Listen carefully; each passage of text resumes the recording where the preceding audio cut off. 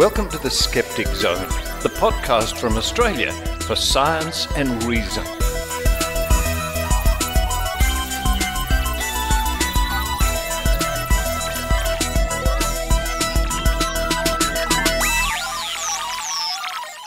Yes, it's the Skeptic Zone podcast, episode number 736 for the 13th of November 2022. Richard Saunders coming to you early in the morning. The sun is not risen. The birds are singing, though, here in Sydney, Australia. And we are just today waiting for storms to roll through.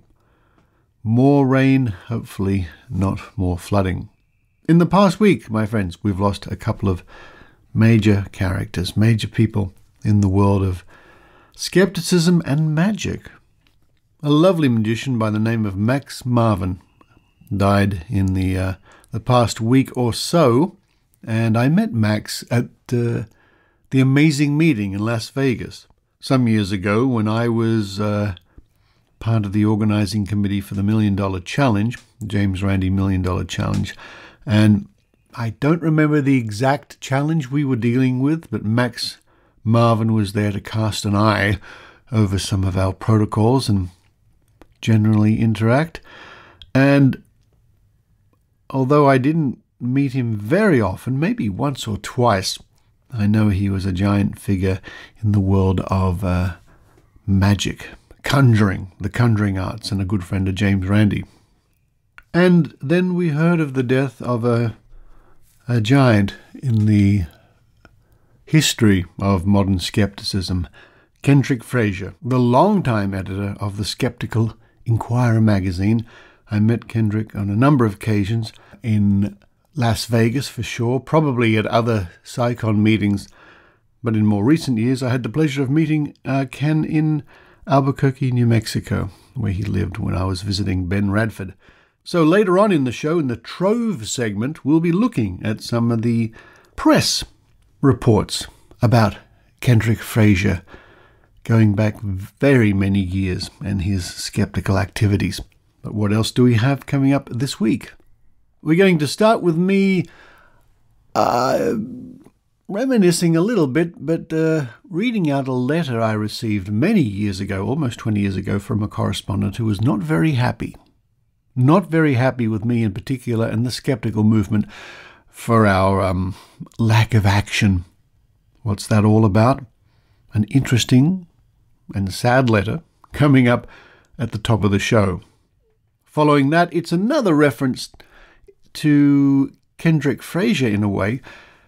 Adrian Hill looks at his daughter, Michelle, who became known as Lady Ganga. And sadly, she died some years ago. Why she became noteworthy, why she's known as Lady Ganga, find out coming up with Adrian Hill.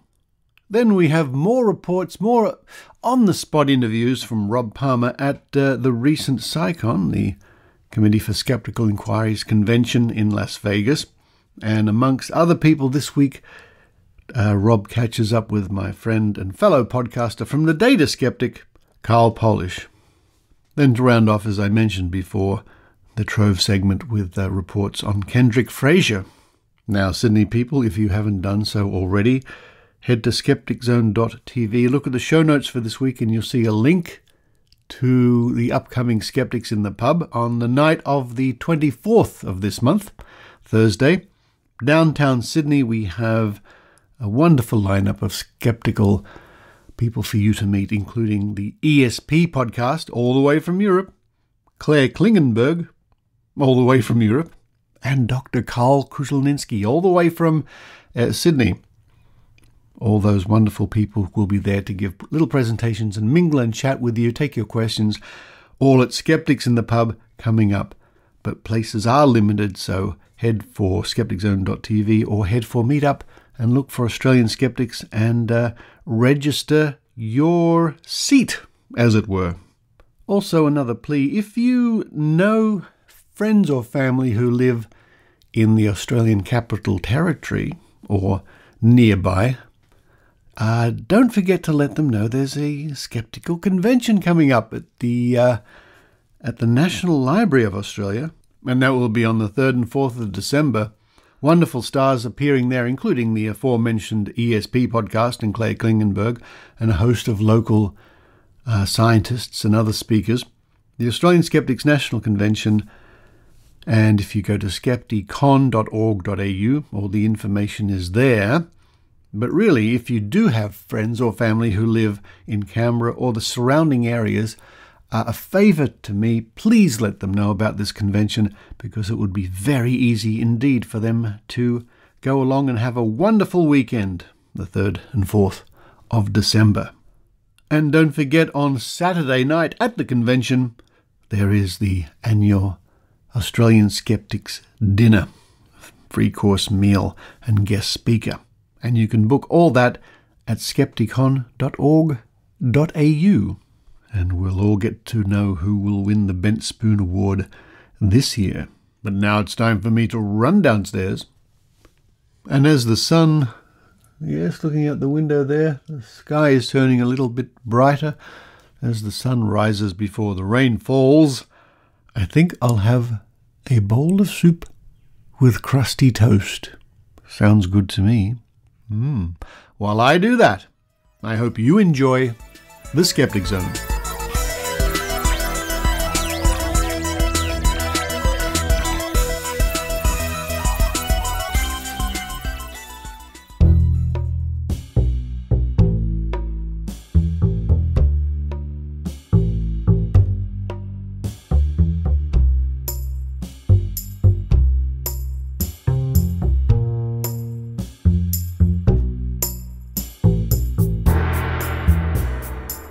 Now, folks, over the years, or the 20-odd years, very odd years, I've been involved in the skeptical movement. I've received lots of correspondence you can imagine. Mostly, I'm very pleased to say, mostly it's been quite positive. Letters about the Skeptic Zone or the Australian Skeptics or some work we might have done. Not floods of it, but it's very nice. But of course, we get the other side. We get people writing to us because they think we're evil. We get people writing to us because they think we're just plainly wrong in this or that area. People get very annoyed with us, angry with us from time to time because we don't happen to believe in their pet subject, or we're not skeptical of the same thing they are skeptical of. And that fits broadly within the logical fallacy of relative privation. And you can hear more about that fallacy if you go down to the link on skepticzone.tv. Down the right side of the page, the picture of Michelle Bickersma, who 2 years ago did a series of 40 logical fallacies, which we broadcast on the Skeptic Zone, and they're all there now on YouTube. And you've probably heard the promotions for those over the years in the supermarket, where the skeptical fairy godmother angel from the internet comes down and tells Adrian and Susan about the logical fallacies. If you haven't heard those, I would recommend you go to that link, because they're all there in very handy time codes, so you can hear each one. They all go for about 5 minutes. But I digress. Yes, we've received many letters. And another aspect is, people will write to us because they think we can instantly fix or change or do something.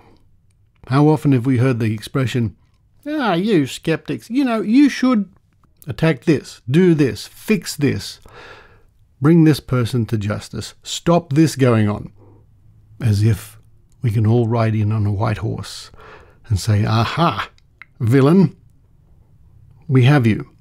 If only. Now this brings me to one of the more interesting letters I've received over the years, and I'm sure our editor, Tim Mendham of the Skeptic magazine, could probably fill 1,000 episodes of the Skeptic Zone with the interesting correspondence he gets.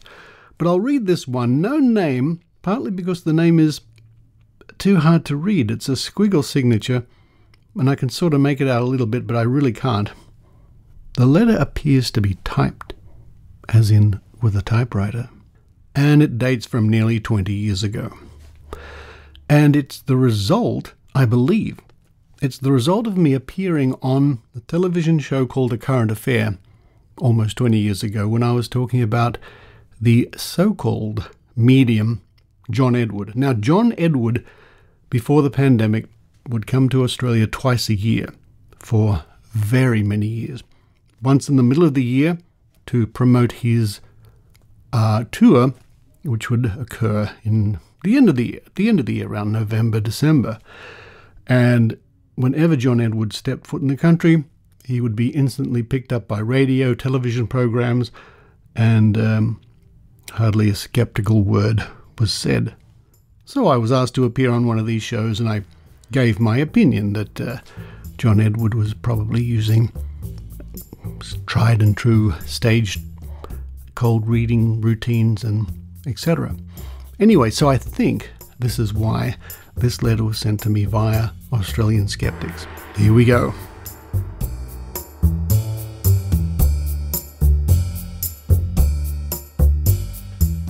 Dear Mr. Saunders, I am aware of your organisation.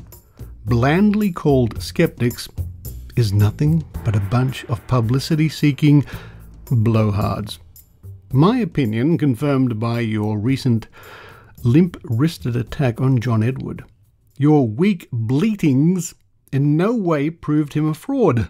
Edward alleviated his Australian audiences of $1 million, perhaps more. So, evidently my opinion of your Bag of Wind Club is shared by at least one other person. Again, sometimes I wonder what these people expect we can magically do. We read on. I previously wrote to you. Now, I'm not sure when he says I previously wrote to you, whether he means me personally, because I didn't receive anything before, or you as in the Australian Skeptics. I suspect it means the Australian Skeptics. I previously wrote to you about a chiropractic practice called the Activator, which is as effective as a stick with a star stuck on the end. Not unexpectedly, my letter was rudely ignored, the subject not being headline material. Gutless though your Bag of Wind Club undoubtedly is, I would like to alert someone, anyone, about 2 more rorts in chiropractic practice. Now I'll read these paragraphs. I'm not exactly sure of some of the terminology, so please give me a little bit of leeway here. The Pettibon technique, originating from an American technique peddler of the same name. This concerns the skull's foramen magnum with the atlas vertebrae. Restoration to the correct position of these 2 anatomical parts will cure all mankind's sufferings. The sacro-occipital technique, performed with the aid of 2 wedges, strategically placed with a 180-kilogram male, might have some effect. On a 50-kilogram girl, is about as effective as a feather in the wind. This correspondent certainly likes talking about the wind. All of these cure-all techniques will not stand the test of Newton's laws. If you are, as I suspect, nothing but a bunch of pimples on the arsehole of time, you will ignore this letter as you did my first. However, I personally challenge you to investigate the facts I have raised, but I suspect you will fail again dismally, as you did with Edward. Yours, etc., etc. So it's interesting that I did what I could. Almost 20 years ago, I did what I could. We alerted the media came to us, we publicized the fact what we thought of Edward, but somehow, and not unsurprisingly, the rest of the media were happy to have John Edward on because they know he rates, and he did his shows, and he left, that somehow we have failed dismally. Well, I wish there was more we could do, or I wish that more of the media would pay attention to what we say. After over 40 years of the Australian Skeptics, I think we've earned the right to some respect. But that's not how this works at all. And we can look at it that in the 50-plus years of the modern skeptical movement, it's clear that no psychic, clairvoyant, anyone with a paranormal claim has stepped up to demonstrate their claim and change the mind of science. It sort of really doesn't matter, because as soon as somebody comes along who is newsworthy and the media know it, then that person will get publicity. That's simply the way it works. But I will say, of course, we have our successes. We have made or brought about many changes, softly, quietly, slowly, sometimes with a lot of effort indeed, a lot of effort mostly by volunteers. I think of our friends at the Good Thinking Society in the UK in their fight against homeopathy on the national health over there. They have had wonderful success in making huge inroads, and they should be applauded for that. But it's not as if, and I get back to my earlier point, it's not as if people can write to us and say, do something about this, that, or the other, and we say, right, here we go, where's the white horse? Gallop, gallop, gallop. We got you. It just doesn't work like that. And it's interesting how many people get quite angry with the skeptics because, once again, we're not skeptical of the things they're skeptical of, mostly politicians. We might be skeptical of politicians, but it's sort of outside the sphere of what we do. Personally, my speciality is the old-fashioned stuff, the ghosts, the UFOs, the ESP, the cold reading, the Bigfoots, the water divining and that sort of stuff. More recently, we have people more interested in conspiracy theories and medical fraud, homeopathy and that sort of thing. But no matter the topic, no matter the skeptical topic, it's not as if we can just, as I say, ride in and make things change, despite the disappointment shown almost 20 years ago by this correspondent. And I must say, in closing, that I've been called many things in my time being in the skeptical movement. The anti-vaxxers, the Australian Vaccination Network, or their ilk, called me a mouseketeer, only evil. But to be called a pimple on the arsehole of time, I think that takes the cake. I wonder how many of my skeptical colleagues in the podcasting business and the magazine business also receive interesting letters. I think I might have a word to Tim Mendham. I think he would have a few to show me.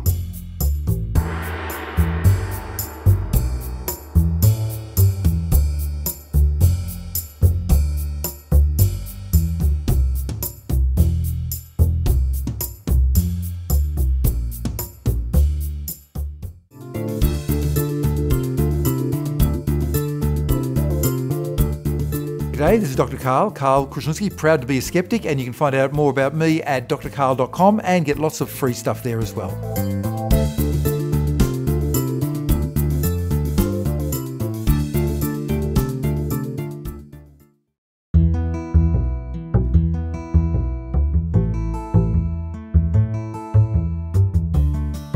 You can count on Adrian with Adrian Hill.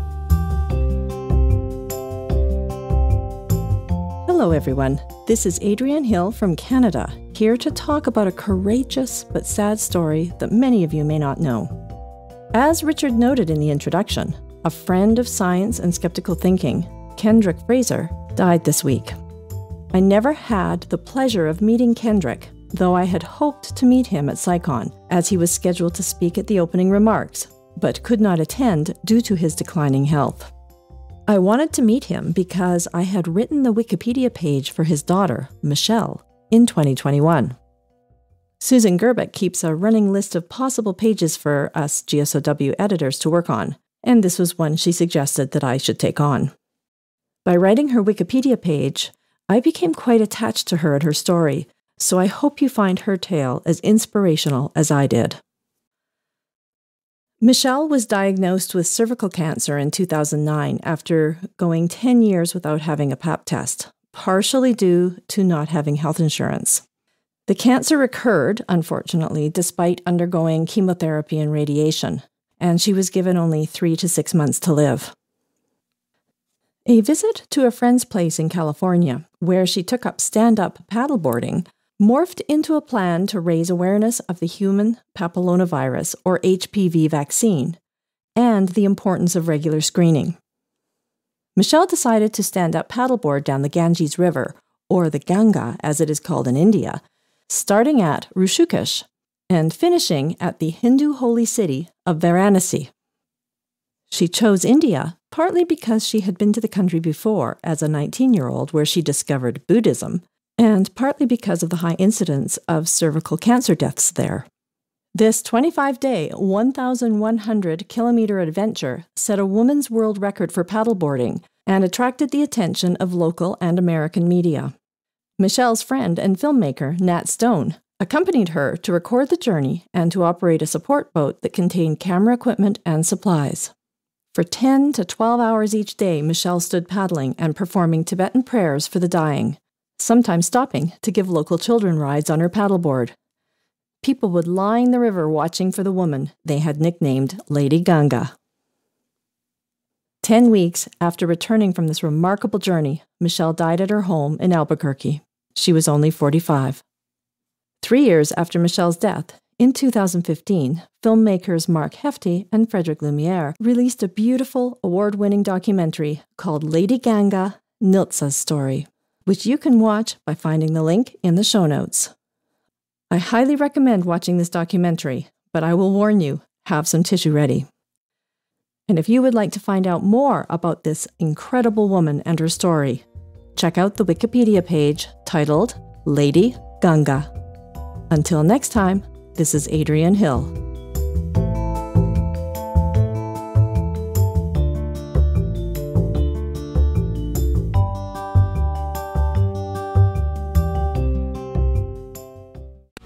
Told me that aliens really exist.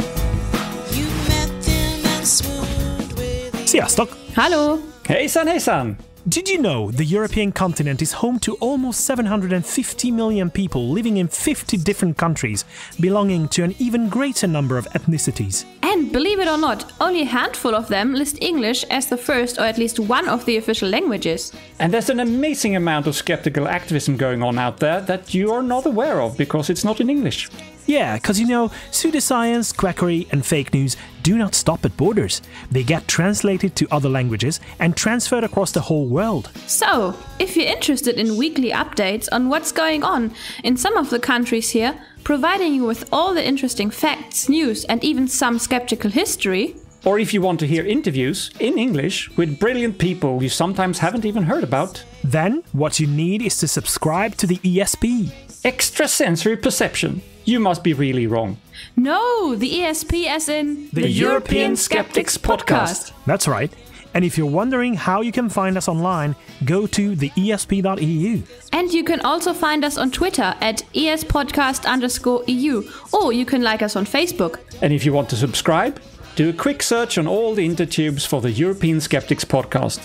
You'll find us on SoundCloud, iTunes, Stitcher, Spotify and all the rest. The European Skeptics Podcast. The real ESP experience. I don't know how you can believe.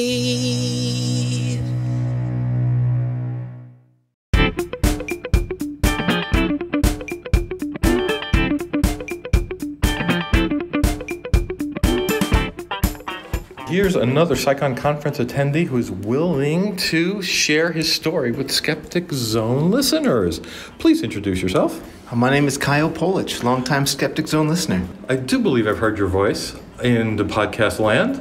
Yeah, I host the Data Skeptic podcast, and I'm fortunate to get the promo on Skeptic Zone every so often. Is this your first conference? No, I was at one PsyCon before the great pandemic, and a couple of times before that. But this is my first actually even big event out since things kicked off. I've been kind of a hermit. I saw you on Susan's Trivia for one episode, and we were talking about whether you were going to come, and you were really hedging it. So my understanding is you booked this really late, and therefore you're not at this great hotel. You have to walk some great number of miles to get here, right? I have a 30-minute walk, which is a well-enjoyed walk. An hour a day is a good little bit of exercise. What have you enjoyed about the conference besides getting the exercise in? I mean, like any good skeptics conference, seeing familiar faces and new faces and getting to have the kind of water cooler discussions that you can't quite get on a podcast or on a Zoom. But of course, some outstanding talks as well, and a couple of... Yeah, what were your favorites? Well, there were some great lectures, but if I had to pull out favorites, I think it might be some of the Neil deGrasse Tyson moments, or even today's session with Penn Jillette, which I felt were like in the family events. Like I heard a couple of stories I'd never heard before. I almost skipped Penn because I've heard him so many times. Julia Sweeney pulled interesting stuff out of him. She sure did, yeah. And I heard a nuanced approach to ways in which I thought I understood him before, and I didn't quite. And, well, but it also, he talked about, like, none of us are the same person we were some years ago, and he, including himself. Yeah. So even whatever you understood him to be before, I think he's admitting he's changed. And those are the skeptical moments to celebrate, right? Right. I have always hated when they say someone's a flip-flopper like it's bad. Like, that's the thing you want. You get new evidence, you update your beliefs. And what was the thing that changed his mind about... I would still say he's a libertarian. I think he would say That's that. Fine. But he has changed from, like, a hardcore libertarian because he got an email about something. What was the story there? There was a big anti-mask rally being planned in Las Vegas. And not only did they reach out to him, like, will you host this? But it was just presumptive, like, of course you will host this, as if there was no discussion about it. And and he is not an anti-masker or an anti-vaxxer, and took such an exception to this that it made him rethink his positions. The free thinker in him that kindled that spirit, That was impressive. Tomorrow we get a little bit more time for SciCon on Sunday, so what are your plans for that day? Well, obviously the Sunday papers, which are a big highlight to the closeout of the conference. You get to hear new ideas and up-and-coming speakers and get a more like intimate setting to hear what's going on in people's thoughts. And there's something about Skeptoid doing something. Indeed, there's... I'm not clear on it. I'm not totally either. My interpretation of it from skimming an email that I probably should have read better before talking on another podcast about it was that it was sort of an invitation to listeners to come and hear maybe a little bit about what they're planning and get some feedback on what you'd like to hear more of and maybe less of on the show and that sort of thing. Yeah, that was my take on it too. Well, so we'll see how that goes. Yeah. Okay, thank you for your time. My pleasure. So it's still Saturday night, and there's only a little bit of the SciCon conference left, which is the Sunday morning papers. But I have run into somebody. Please introduce yourself. Hi, this is Carl with a K. And it says press on your badge, so what's that all about? I am a quasi-official, unofficial photographer for the convention. So I've noticed you sitting in the first row taking pictures with very good photographic equipment of all the speakers. And I do recall I have seen your name on a lot of the Wikipedia photos for these people. Yes. That's why I get to sit in the front row. I get all the good pictures, and then Susan, later on when they write articles, will say, hey, did you get a photo of this speaker? And I say, Susan Garbick. And I'll say, I got a photo of all the speakers. And they're all very high quality. And in fact, I think the one that's on my Facebook page is one you took when I was doing the Sunday papers. I believe so, yeah. 3 or 4 years ago. You leaning so casually against the lectern. Trying to look like I was not nervous at all. I do recall. And not only do my photos get used for Wikipedia articles, they get used for Skeptical Inquirer articles, and my photo of Joe Yazinski got used for the Japanese edition of his book. Did they point that out? That it was your photo? Yes. Well, they asked my permission. I granted permission, and I didn't ask for money. I just said, "Give me a couple copies of the book," and they sent like 5 copies of the book. So, what got you involved in all of this? Every conference I've been to, this is my 4th one. You've been there, and I know you were involved way before me. So, what got you involved in this whole skeptical movement? Well, to try and not go too long a story, and what seems interesting to me, but probably not so much to everyone else. Way back 2008-ish, for years I had been using the web to find scientific information and other technical information. And my friend, Scott, used to have a blog called Polite Dissent. And one of the things he did on this website was he wrote medical reviews of TV shows and comic books and stuff like that. He would grade the medicine in it. And he linked to some other sites, one of which was Respectful Insolence from ORAC. I guess it's David Gorski. Everyone knows that now. I'm pretty sure now, yes. So it's not a secret anymore. And from David Gorski's Respectful Insolence, I found Neurologica and Science-Based Medicine and the James Randi's site and everything.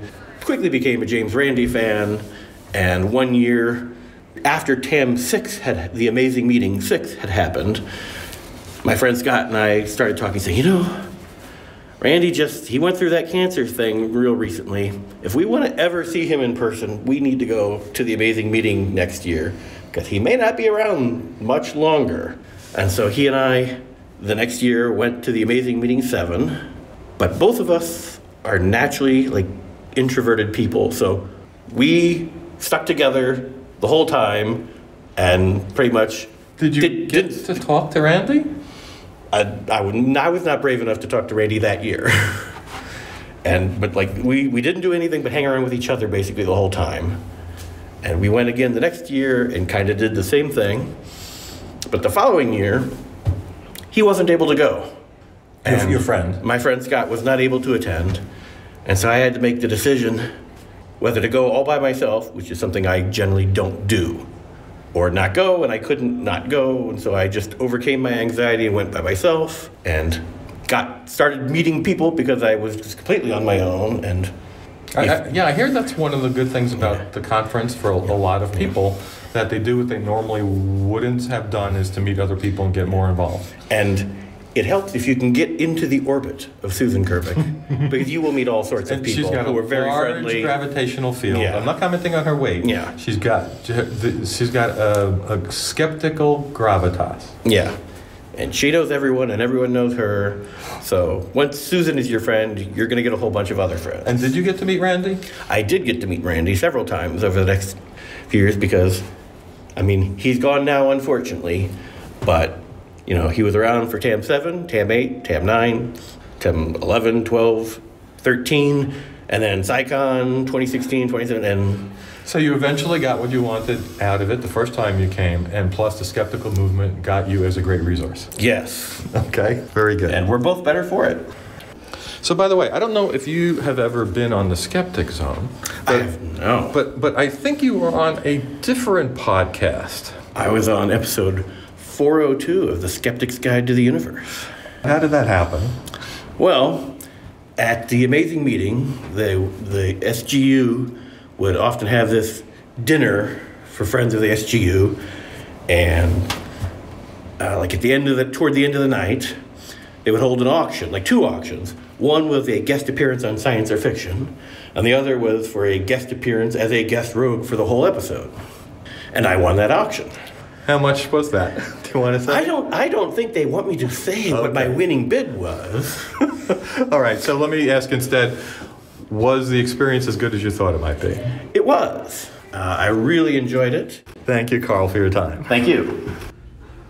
Just finished the last official event of Saturday at PsyCon, and I ran into a fellow Skeptical Inquirer author. Tell us a little bit about you. Hi, my name is J.D. Sword. I co-write the Morning Heresy, the column The Devil in the Details, and host the podcast of the same name, Devil in the Details.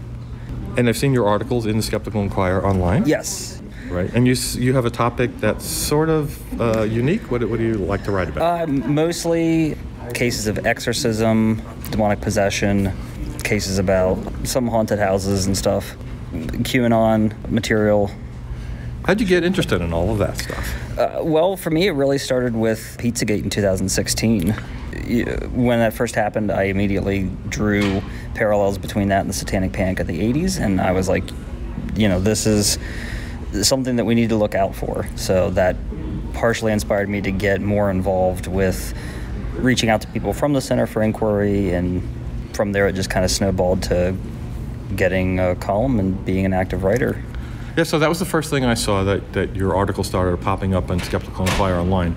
And then recently I saw your name on the Morning Heresy. How did that part happen? So I don't remember exactly how that started. And by the way, for people who don't know, the Morning Heresy, I should say, is, well, you describe it. What is the Morning Heresy? Well, it's the newsletter. It's kind of a roundup of any kind of news stories that the skeptic community might be interested in. I co-write it with the new communications guy, Jeff Dellinger. Paul Fidalgo's still involved in it. I had reached out to him and Barry, and asked, is there anything else that I can do and get involved in? And honestly, I don't really remember how the topic came up, but You know what? I remember now, because it's when he got the new job. When Paul got the new job with Free Inquiry, I had messaged Barry and I said, do you know what the future of that's going to be? Or are you looking for somebody to contribute in any way?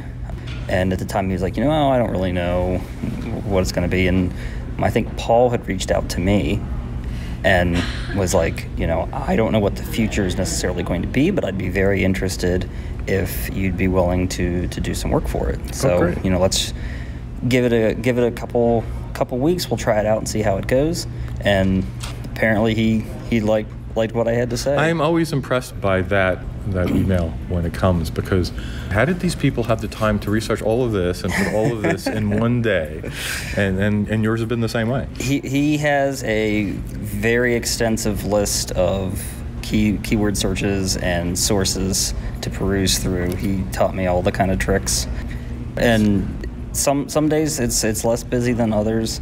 And then other days you get absolute gold mines of, I can't believe that I'm writing about this. This is so, such a ridiculous story.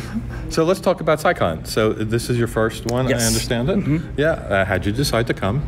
Well, knowing that it was the first one that they've had since the pandemic, everyone said this is going to be the big deal. It's going to be the big one. And knowing who the guest speakers were going to be, my friend Kenny Biddle, Susan Gerbic was going to be there. And then, of course, Penn and Teller were going to be there. And, if it wasn't for them and for James Randi, I probably wouldn't be a skeptic. So I really wanted to make a point to come, to meet, new people such as yourself, do what I could to help out and contribute to the convention. And, just give my thanks to the people that helped me get here. Penn, very admirable. Barry, Kenny's been a fantastic mentor. And he did a great talk today. It was his first time on the main stage, although he's done workshops previous years. Yeah, it was really good. All right, well, thank you very much for your time. Thank you.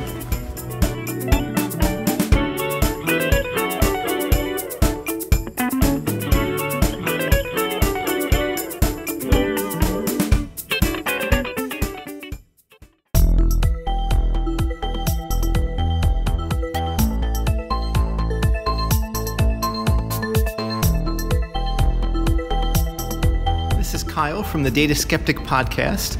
If you're curious about the way data is changing our world, topics like AI and all this craziness with Facebook and bots and the Twitter storm and how the algorithms that underline that work, and you don't want a technical deep dive, you want it in the vernacular in a way that people can understand, check us out at Data Skeptic. That's what we try and do. I interview advanced professionals in the field who do this sort of research, and then I get into interesting projects as well. We're a weekly show, and you can find us at dataskeptic.com.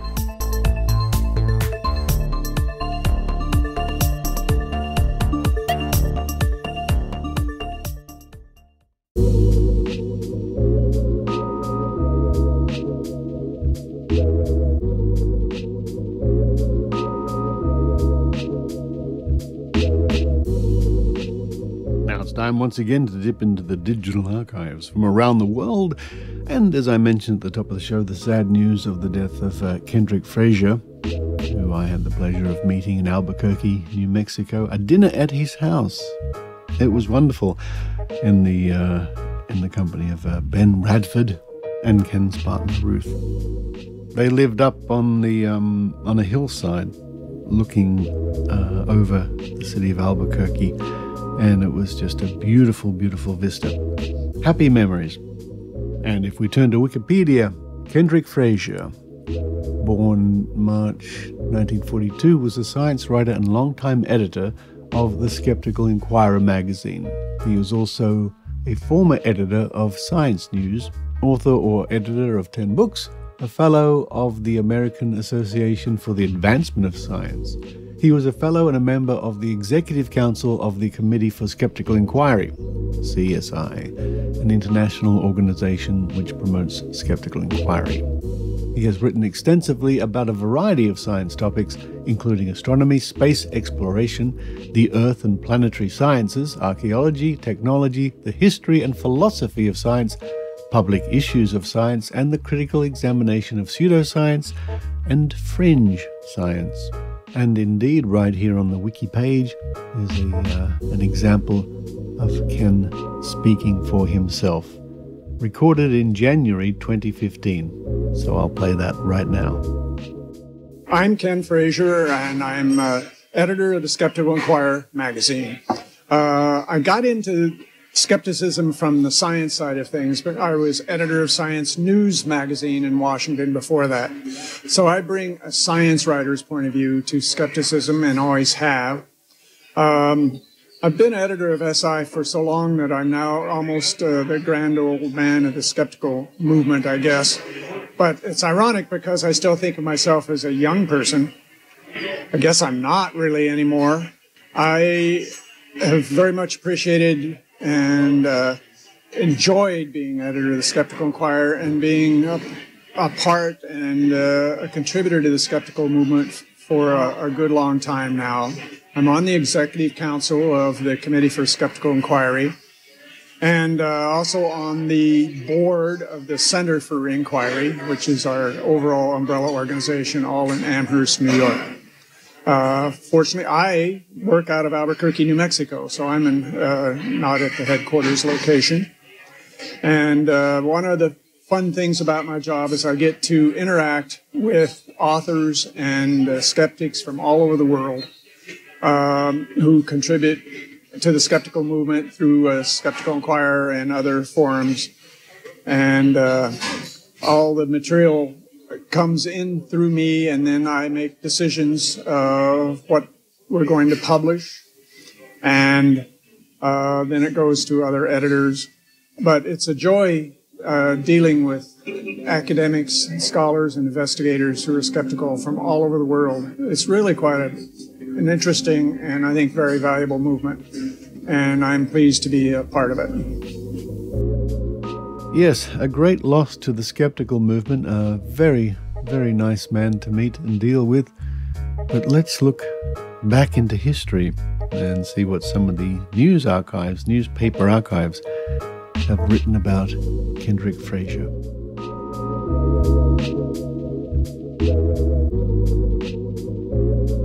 And first of all, we find ourselves in the year 1984 in the pages of the Kenosha, Wisconsin News. November the 25th, 1984. Skeptical Inquirer magazine fights claims made by national tabloids, by Charles Hillinger. Copyright 1984, Los Angeles Times. So this is a syndicated item because I've also discovered this same report in several other newspapers around the same time. Albuquerque, New Mexico. There are strong grounds to believe there is no such thing as a psychic, insisted Kendrick Frazier, 40, editor of Skeptical Inquirer, a quarterly that evaluates fringe science claims from a responsible scientific point of view.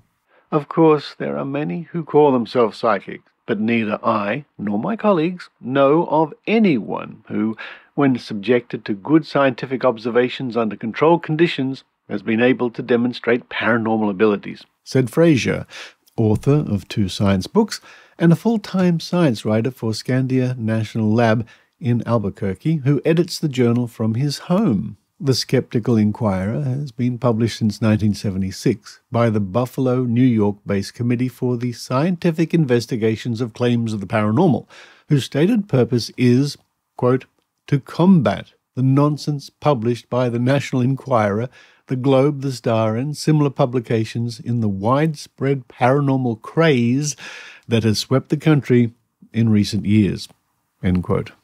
Topics covered include perpetual motion, the occult, Bigfoot, evolution versus creationism, ESP, conjurers, dowsing, TV pseudo-documentaries, transcendental meditation, clairvoyance, astrology, telekinesis, the use of mental power to make objects move, biorhythms, UFOs, telepathy, the Bermuda Triangle and other triangles, pyramid power, faith healing, mind reading, levitation, palmistry, poltergeists, and automatic writing. The Committee for the Skeptical Inquirer grew out of a statement disavowing astrology published in 1975 by Paul Kurtz, professor of philosophy at the University of New York State, Buffalo, and 191 other leading scientists, including 19 Nobel Prize winners, Fraser said. The panel's 100 members include many of America's most distinguished scientists, psychologists, philosophers, investigative journalists, and magicians. Among them are astronomers Carl Sagan, George Abel of the University of California at Los Angeles, and Edwin C. Krupp, director of the Griffith Park Observatory, Isaac Asimov, author and chemist, Harvard University zoologist Stephen Jay Gould, Harvard psychologist B.F. Skinner, anthropologist Laurie Godfrey, Scientific American columnist Martin Gardner, and magician James Randi. The Skeptical Inquirer is a labor of love. No one was paid for writing the articles, said Fraser, who worked for the United Press International, the National Academy of Science newsletter and Science News magazine, before becoming editor of the publication. He emphasized that everyone is involved out of a sense of intellectual integrity and having great faith in the public's ability to make the right decisions if they have correct information available. Every issue of the Skeptical Inquirer contains articles challenging publications and individuals in the paranormal field. A recent issue quoted a screaming banner headline in the Globe, "Bermuda Triangle gobbling up ships and planes again." An investigation by the journal was not able to verify a single plane reported by the Globe to have vanished in that area off the Florida coast during the 2-year period. A story in the Skeptical Inquirer written by Eugene Emery, science writer for the Providence Journal, commented on a, quote, PM magazine, end quote, TV program a few months ago that aired a film sequence of a cylindrical object identified as a UFO moving across the sky near Cumberland, RI. "This is no hoax," the program's commentator insisted. However, Emery quoted the chief photographer of the Museum of Science in Boston as saying that hoax is written all over it, and identified the object as a small tube suspended on a thin horizontal wire pulled by a thread across the area filmed. As for psychics, Fraser said that one will come along once in a while and make a lucky hit in helping police find a body and get a big splash in the news media, and people are led to believe the person is successful all the time, which is far from the truth. And again, that comes to us from the Kenosha News from Wisconsin, although it was a syndicated piece from Los Angeles, and it was published on the 25th of November, 1984. And our next entry takes place some years earlier in 1976. 1976, the 26th of July, in the Benton Courier, Benton, Arkansas. Cultist claims challenged, by Don Oakley. One of the puzzles of our time is why, in an age when science has conquered many major diseases, has sent men to the moon and instruments to the nearer planets, and has put the world into instantaneous communication with itself, we should be witnessing a proliferation of pseudoscientific cults, fringe religious groups, pop psychology movements, and alike. If all these are signs of a society in search of answers to questions which orthodox science and religion ignores, or has no satisfactory answers to, then this has to be the most relentless generation in history, or perhaps the most gullible. Every age has had its similar groups and movements, but the last decade has brought a flood of interest in what is variously called fringe science, borderline science, pseudoscience, paranormal phenomena, occultism, mysticism, the cults of unreason, the new irrationalism, or the new nonsense. Writes Kendrick Fraser in Science News. Ancient astronauts, astrology, the Bermuda Triangle, UFOs, psychokinesis, psychic healing, Kirlian photography, pyramid power, reincarnation, immortality, astral projection, lost continents, plant communication. One has to go only as far as the nearest magazine stand to find publications on these and other subjects in abundant quantities. Some 140 Americans are involved in fringe religious cults, such as spiritualism, Hare Krishna, and Scientology, according to the University of Chicago anthropologist Irving Zaretsky, who recently completed a 10-year period as a principal observer in many of these groups. The number may be much larger, says Zaretsky, and it includes a great many respectable middle-class and upper-class people who may also belong to traditional religious groups. It is hard to get accurate numbers because cult participation is often an occasional, one-shot experience rather than a continuing membership. So many people are turning to pop psychologies in the 1970s, says Dr. William Rickles, chief of the Clinical and Psychological Laboratory at the Veterans Administration in Sepulveda, California, that I feel the pop psychological movement is very much taking the place of religion.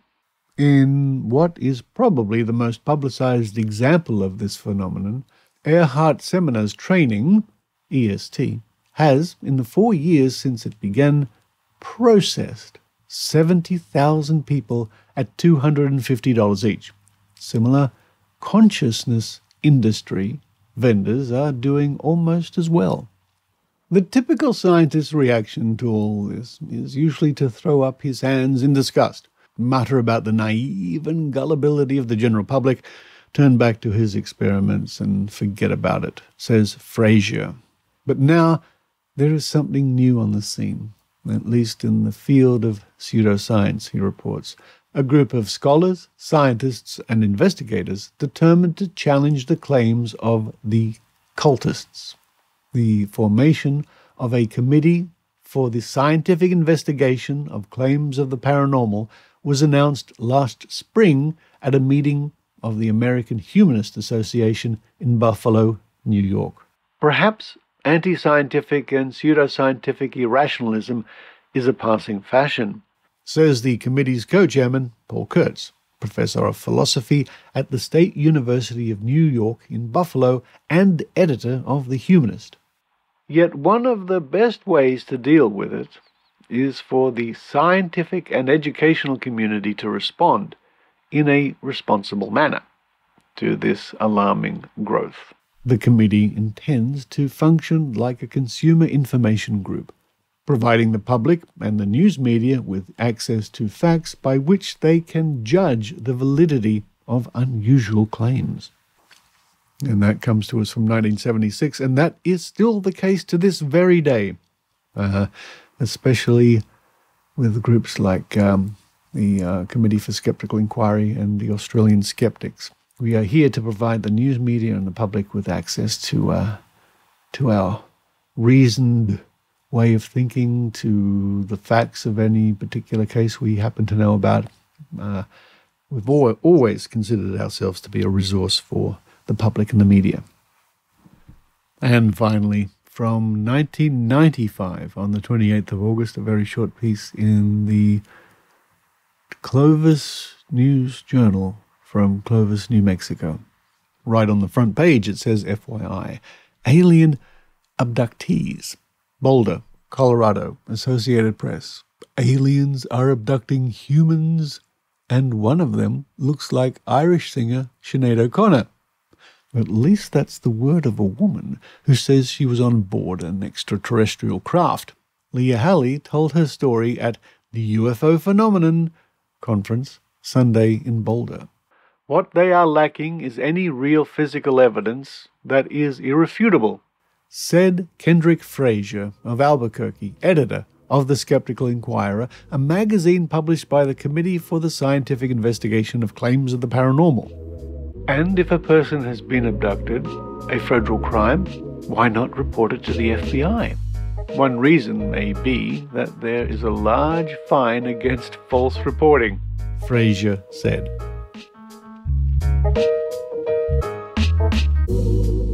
So there we are, just a couple of news items reported in the pages of the American press about our late friend Kendrick Frazier.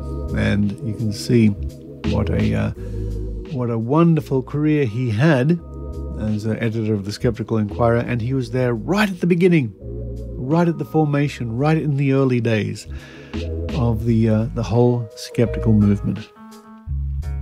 A great loss, but I think Kendrick lived a full and very interesting life indeed.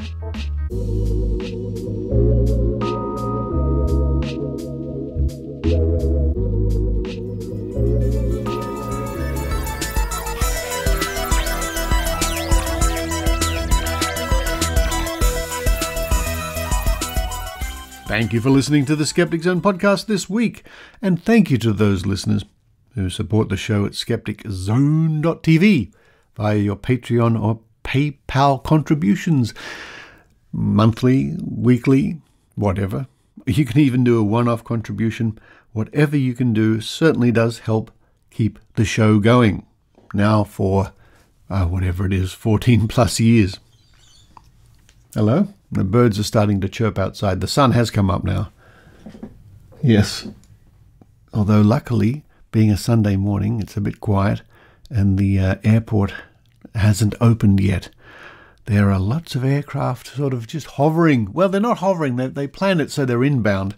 And just after 6 o'clock, they start to take off and start to land. So to get my recording done before the flight traffic is always a good thing. Well, sometimes I'm not awake in time. Coming up on next week's show, I hope to bring you an interview with Xeon Lights, the activist from the UK, and she was a recent guest of ours here in Sydney at Skeptics in the Pub. A very interesting character indeed when it comes to the future of our planet and the energy resources we should be using. Something to look forward to. But for this week, this is Richard Saunders signing off from Sydney, Australia. You've been listening to the Skeptic Zone podcast. Please visit our website at www.skepticzone.tv for show notes, contacts, and to access the back catalogue of episodes going back to 2008. You can follow the Skeptic Zone podcast on Twitter at Skeptic Zone, visit our Facebook page, or leave a review on iTunes. You can also support the Skeptic Zone via Patreon or PayPal. The Skeptic Zone podcast is an independent production. The views and opinions expressed on the Skeptic Zone are not necessarily those of Australian skeptics or any other skeptical organisation.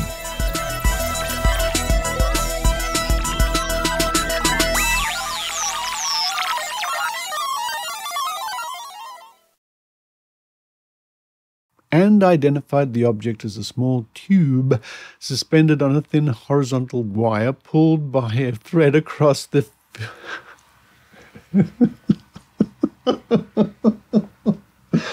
Oh, dearie me. Where was I? And identified the... Get it together. And identified the object as a small tube suspended on a thin horizontal wire pulled by a thread across the area filmed. People who may also belong to traditional... What is it? What is it? I'm trying to record. What? What do you want? I'm trying to record the Skeptic Zone. I know. You want to scratch? All right. The Skeptic Zone cards.